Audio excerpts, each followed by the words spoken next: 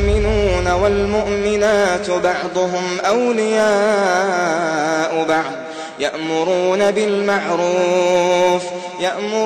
بالمعروف وينهون عن المنكر ويقيمون الصلاة ويؤتون الزكاة ويطيعون الله ورسوله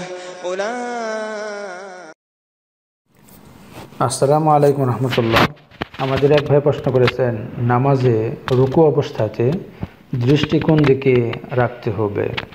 তো এই বিষয়ে সহিহ ইবনে হিব্বানের ৪র্থ খণ্ডের ৩৩২ নম্বর পৃষ্ঠায়, ওইরকমভাবে মুস্তাদরাক লিল হাকিমের ১ম খণ্ডের ৬৫২ নম্বর পৃষ্ঠাতে এসেছে হাদিসটি, যে হাদিসটি আয়েশা রাদিয়াল্লাহু আনহা কর্তৃক বর্ণিত। তিনি বলেন, দাখলা রাসূলুল্লাহ সাল্লাল্লাহু আলাইহি ওয়াসাল্লাম আল কা'বাতা মা খাল্লাফা বাসরাহু মাউদিআ সুজুদিহি হাত্তা খরাজা মিনহা।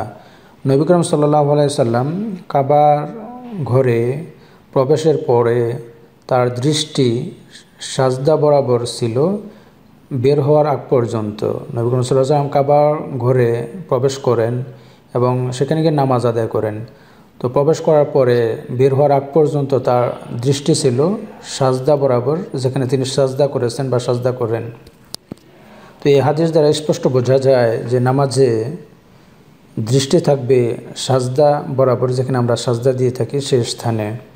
এই হাদিসটিকে আল্লামা আলবানী রাহিমাহুল্লাহ সিফাতু সালাতিন নবী সাল্লাল্লাহু আলাইহি সাল্লাম বইয়ে সহি বলেছেন। এছাড়াও এই বিষয়ে আসার বর্ণিত হয়েছে, যে সকল আসারে সাব্যস্ত হয়েছে যে নামাজে দৃষ্টি সেজদা বরাবর রাখতে হবে। একটি আসার উল্লেখ করছি, আবু কিলাবা থেকে বর্ণিত। তিনি বলেন, আমি মুসলিম ইবনে ইয়াসারকে জিজ্ঞেস করলাম, আইনা মুনতাহাল বাসর ফিস সালাহ, নামাজের মাঝে দৃষ্টি কোন দিকে থাকবে বা কোথায় থাকবে। ফাকালা ইন হাইসু তাসজুদ, তিনি বলেন যেখানে তুমি সাজদা করো সেখানে। তো সাজদার স্থানেই দৃষ্টি হতে হবে, আমাদের নজরটা থাকতে হবে, এটাই সহিহ হাদিস দ্বারা সাব্যস্ত হয়েছে।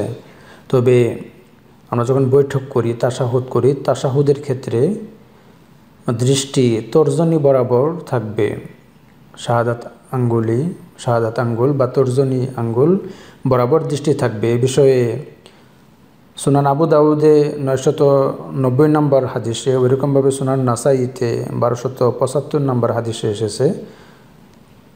তো এই হাদিসে এসেছে, কানা ইযা ক্বাদা ফিত তাশাহুদি ওয়াদাআ কাফাহুল ইসরা আলা ফাখিযিল ইসরা ওয়া আশারা বিস সাব্বাবাতি লা ইউজাবিজু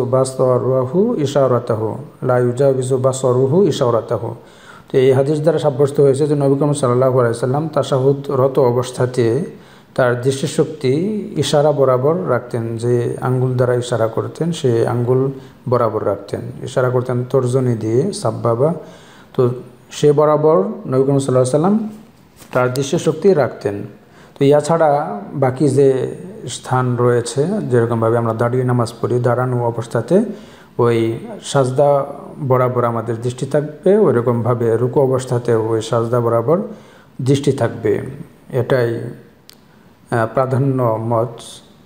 আল্লাহ রাব্বুল আলামিন আমাদেরকে নবী করিম সাল্লাল্লাহু আলাইহি সাল্লামের